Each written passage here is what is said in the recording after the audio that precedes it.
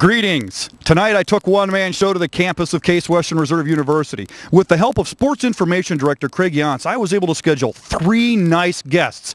Head coach Craig Debeljak, Assistant Coach Marcus McCalla, and former Brecksville High School standout football player David Kallevig, who set many records already for the Spartan football team here at Case Western. Sit back and enjoy. We are about to enter the arena of Division III college football from Case Western Reserve University. One-man show starts now.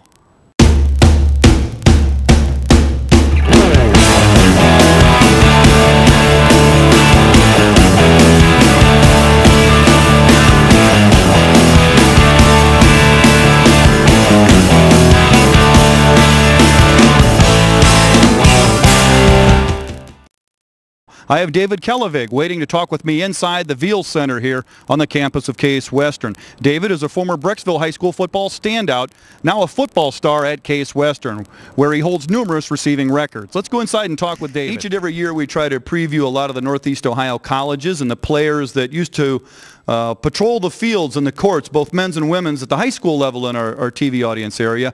Tonight we have David Kallevig with us from Brecksville Broadview Heights High School. Used to play for the Bees. How big of a man on campus were you back in high school? Were you the man, the football star? Oh, we were a tight senior class, but I played football sophomore through senior year. I played basketball junior, senior year, and I played baseball sophomore through senior year. So it wasn't just football. I played all of them. So it was a lot of fun back then. How many letters did you earn when you were in high school? Sounds like you were up to about 8, 9, maybe 10 letters. Oh, yeah, just 8 letters. Yeah, it was intense switching back and forth, getting into football shape, then basketball shape, then baseball shape, and having to relearn how to do everything every year. But I don't know, it was good competition. It was a lot of fun. I really liked playing all the sports.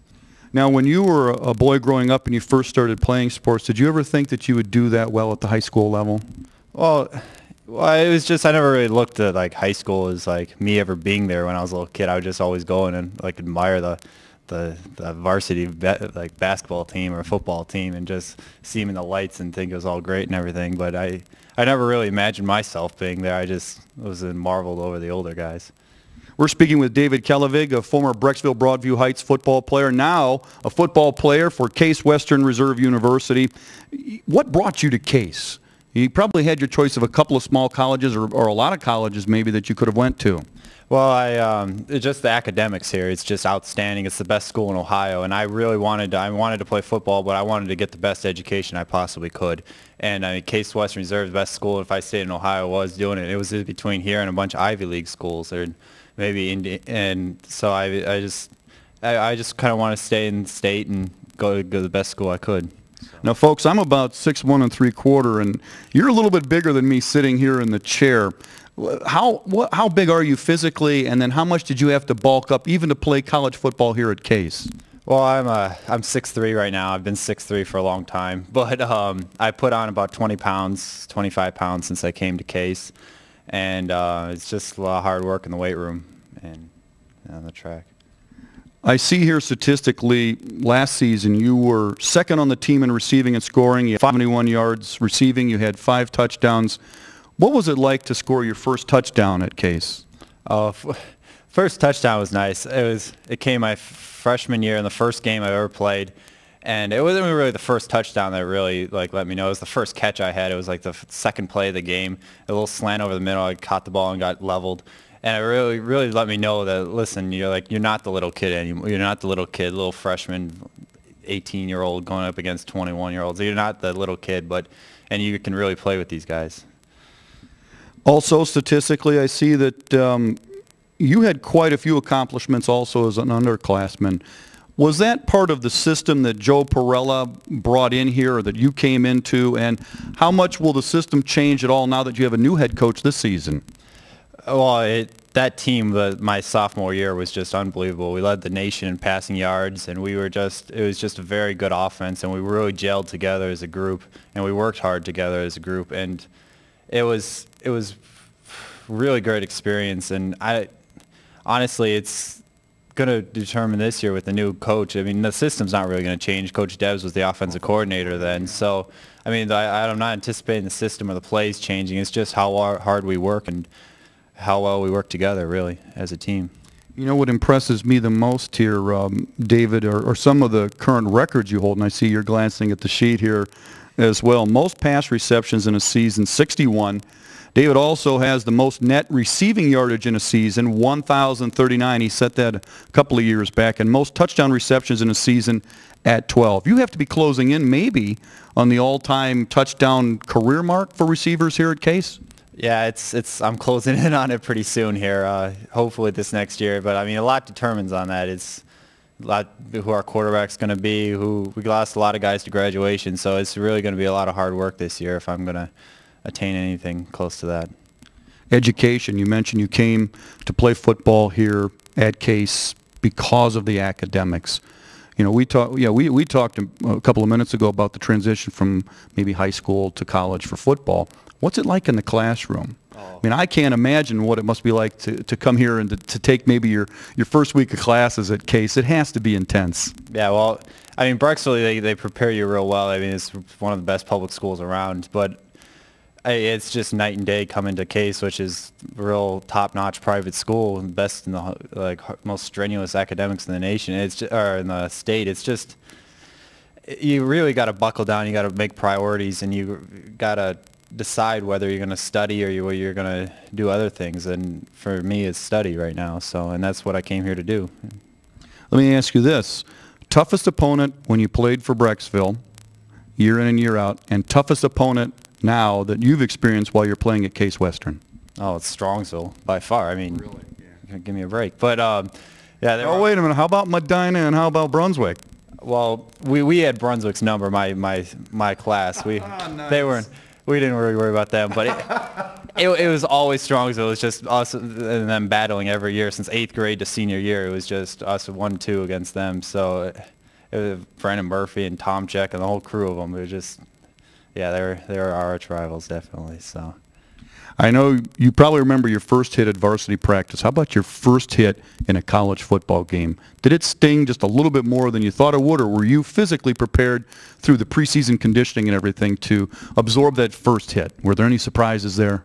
No. My teammates let me know how college is going to be like the first practice when I'd start running my mouth at practice, and they'd shut it for me real quick. But I mean, they got me ready, like juiced up, ready to go on the game. I knew what I was in for, really. What piece of advice do you have, David? And we're speaking with David Kallevig, former Brecksville Broadview Heights football player, now a star receiver for Case Western Reserve University. Young people out there thinking about college, you know, maybe even mixing athletics and academics. What advice do you have for them? Everybody out there in the TV audience tonight. Well, the first thing I would do is I wouldn't limit my options to one sport or one academic area or anything like that. I mean, I played 3 sports. I like to study economics, business, history, art, like music. I just don't limit yourself to one specific area, and don't limit yourself to one specific field, because really you end up going to college, you take a class, and you could end up liking one thing that you would really never like before. So, I mean, just keep your options open, have fun while it lasts in high school, and just get ready to work hard.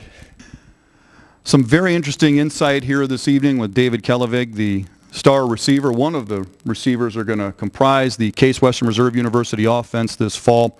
Who do you hang out with here on campus? Do you have anybody from high school that maybe came here as well, or did you have to make a whole group of new friends, or do you still hang with the old friends back home?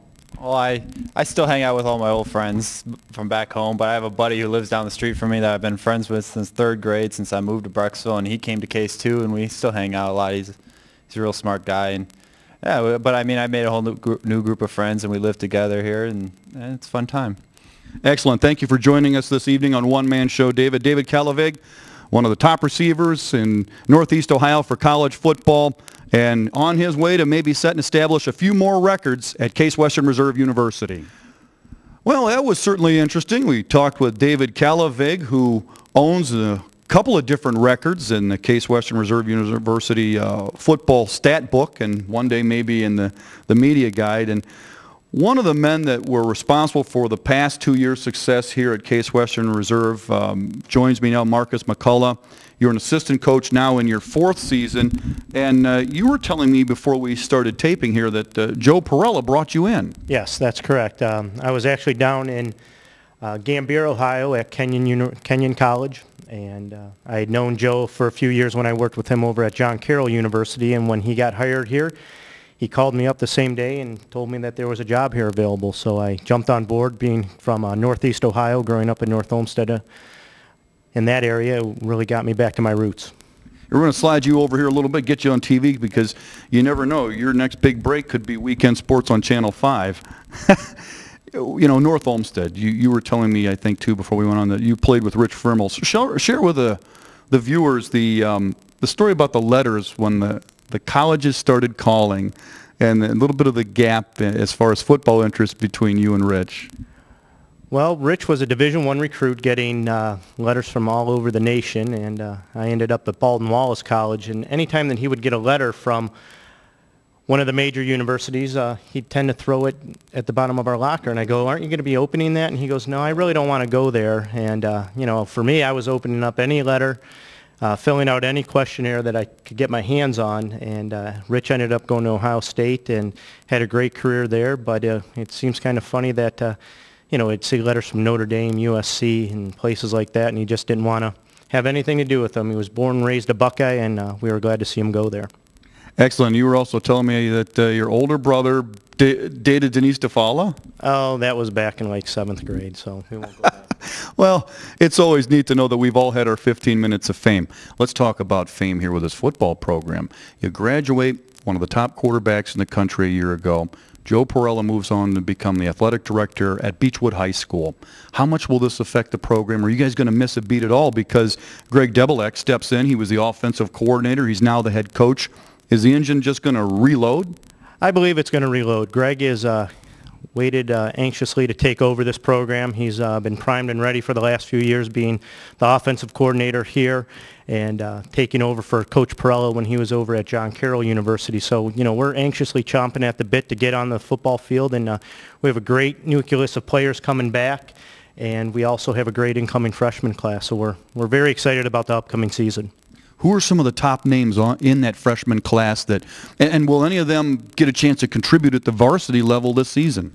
Well, the 3 years that we've been here, we've had a number of freshmen that do compete and end up playing for us. So I don't see it being a different story for us. We're in the business of winning football games, and we're going to play the best 11 on both offense, defense, and on special teams. So we're looking forward to them to contribute early, and that's how it's always been since we've come here 3 years ago, going into our 4th season.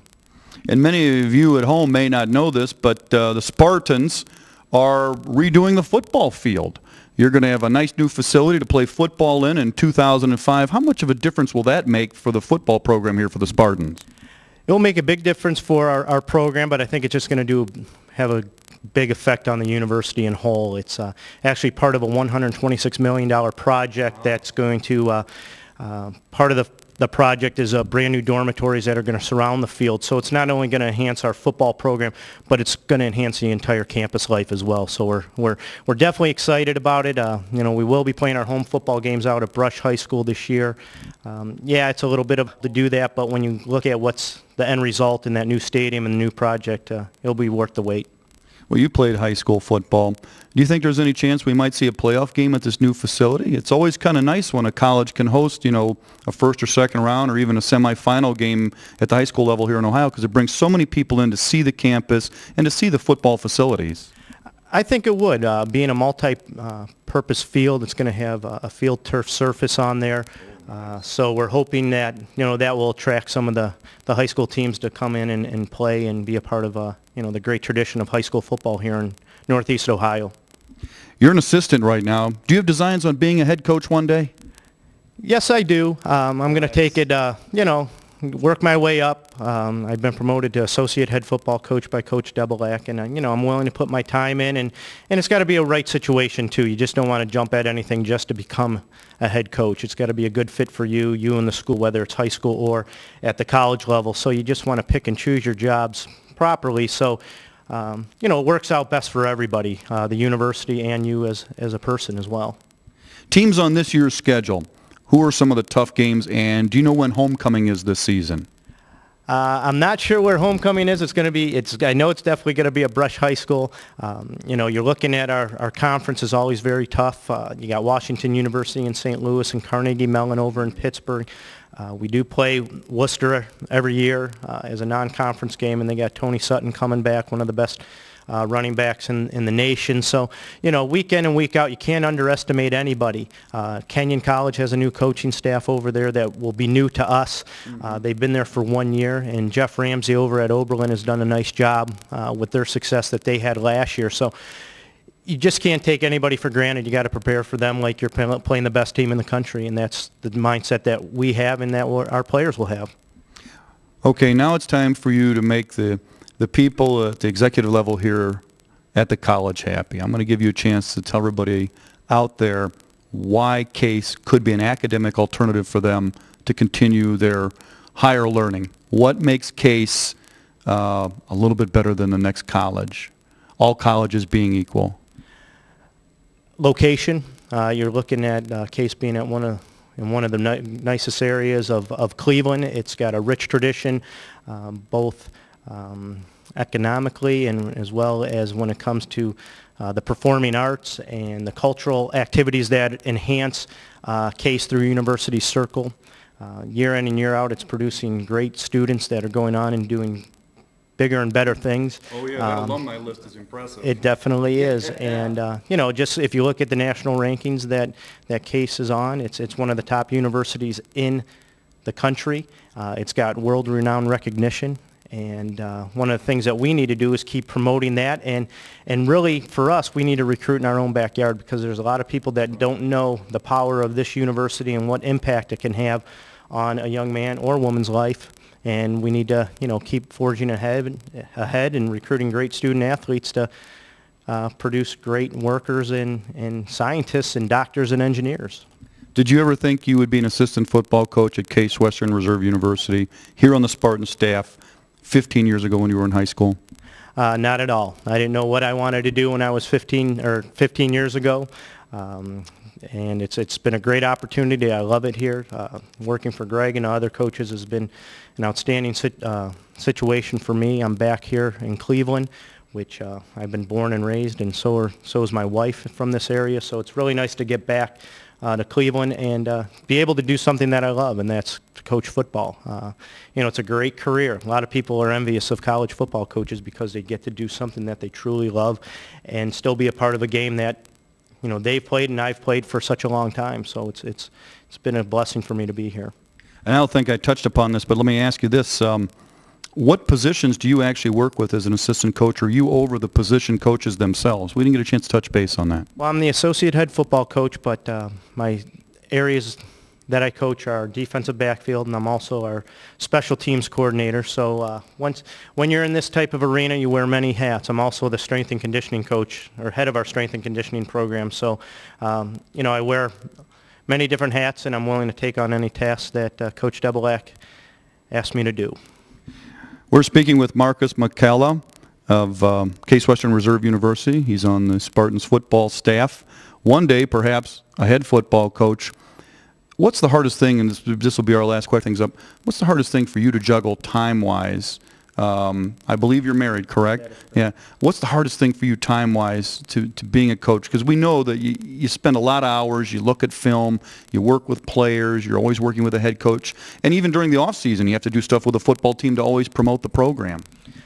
This business it's 12 months out of the year. You know, we're definitely putting in about 75, 80 hours a week. We work 7 days a week during. You're not getting overtime for that either. That is correct. So we are, you know, definitely putting in our time. But you know, you've done it for so long, it just becomes natural. It's second nature for you to put in all these hours. You definitely want to have a family and a spouse that's very understanding. You just can't, you know, you have to have somebody that understands what you're doing and the time commitments that you're going to put in. Because once we're out of the season and we get into our recruiting mode, we're on the phones, you know, 4 or 5 nights a week, 2 to 3 hours a night recruiting, trying to draw kids, get them up here during the, you know, the late fall, early winter, and all the way through the spring. So that becomes difficult because, at night when you want to spend time with your family, you got to head back on the phone and, try to put the kids to bed. Since my kids are younger, they go to bed a little bit earlier. So, it's just something that it's definitely, you got to have the right mentality to be a football coach because it's never ending. It's always from one thing to another. But again, you want to have a supportive family. My wife and my kids go to all of our football games, home and away. My mother still goes to all the games as well. So, I have a strong family support that loves what I do. And, I try to get them to be involved in as much of my job as I can by having them, go to my games and things like that. It just makes my life a lot easier when I know that there's a sincere interest from my family with what I do. Marcus McCalla, thank you for joining us here this evening on One Man Show. And with folks like you and David Kallevig, who were on earlier in the show, I think the Spartans are in good hands for many years of success on the football gridiron. Thank you again so much. Thank you. Good luck to the Spartans. There is more of One Man Show coming up, so don't touch that remote. Marcus played college football at Bowlin Wallace as an outside linebacker. Tonight, One Man Show originates from the campus of Case Western Reserve University. Our topic is Spartan football. Now our final guest this evening on One Man Show, Case Western Reserve University head football coach Greg Debeljak. We are seated here at Ground Zero, as you can see behind us, of the new football stadium and facilities being built here on campus, and that has to be exciting for you, Greg. Well, it is something we're all looking forward to. It's a long time coming, and when everything gets finished, we'll be really happy to be part of the community. One of the reasons they decided to do it was now we finally have all undergraduates together on one side of campus. Before it was split, so and we'll be right in the middle of that, so we're pretty excited. Hey, this looks like no small undertaking either. Here, we'll get you on camera here, make sure everybody gets you framed up there. This looks like no small undertaking. Besides the football field, what else will be here on this site once it's completed? Well, there'll be 7 dormitories, a parking garage, and our football stadium will be in the middle, and there'll also be our baseball field. So it'll be quite a bit. Nice big coach's office, maybe with all the amenities? We're not sure. That's the details we don't know about. Well, I tell you, we're just happy to have something that we can call our own. Nice. I know the players and probably the alumni have to be excited about this as well. Now, you served 3 years as an assistant or associate coach to Joe Perella, who's moved on to Beechwood High School. And then you had 11 years at John Carroll as an assistant as well.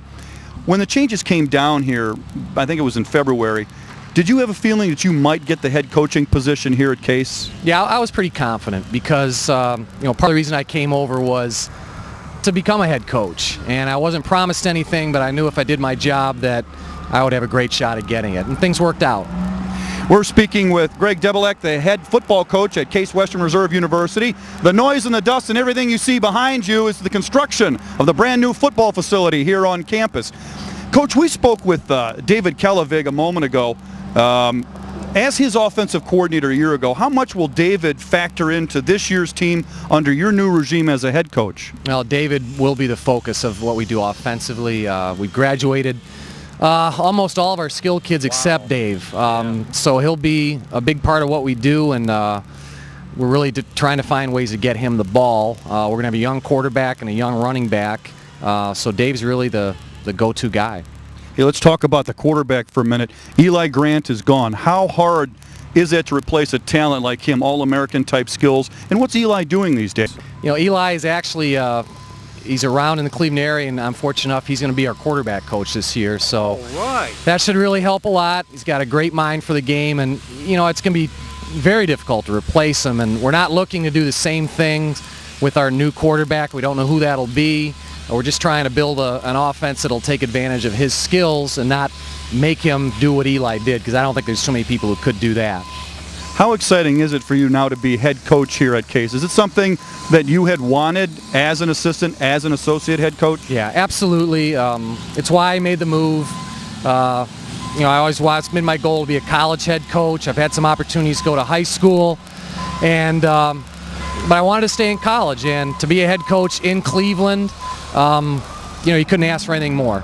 We're going to take a quick break here. You folks hang with us here. You know, you got to break a few eggs to make something nice. Again, the construction of the new football facility behind us here on the campus of Case Western Reserve University.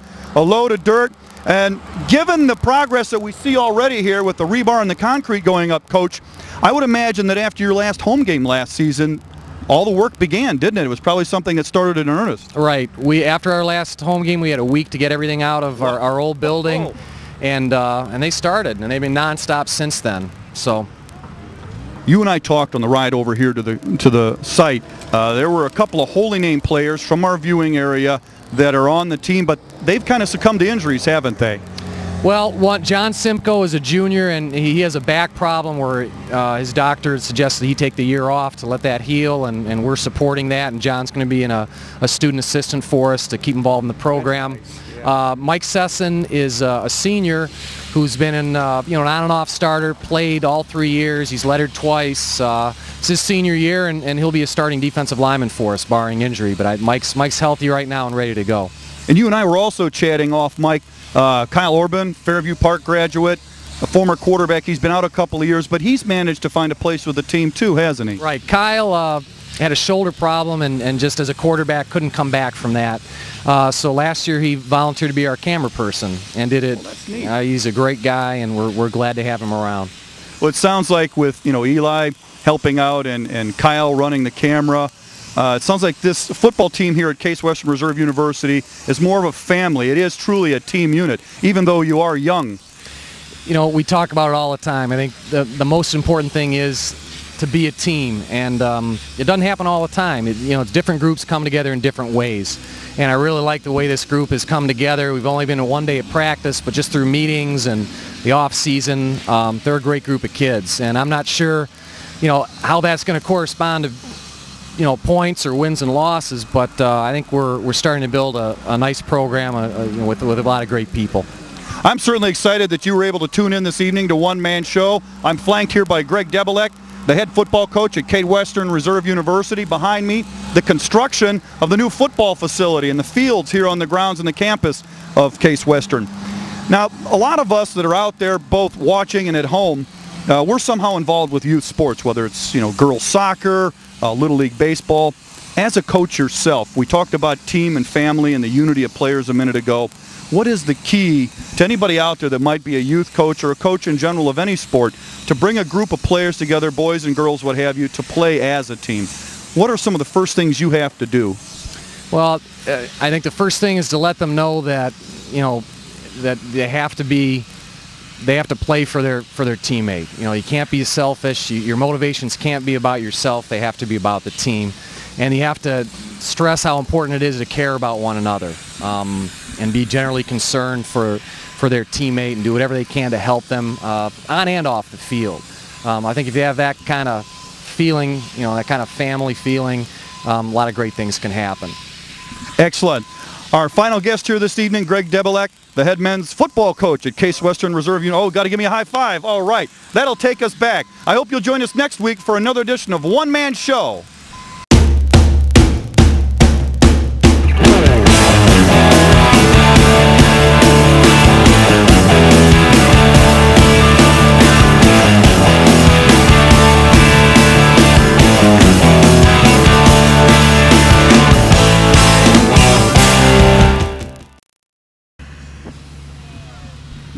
I called Dave Dan, but other than that, I'm okay. He was quick to correct me.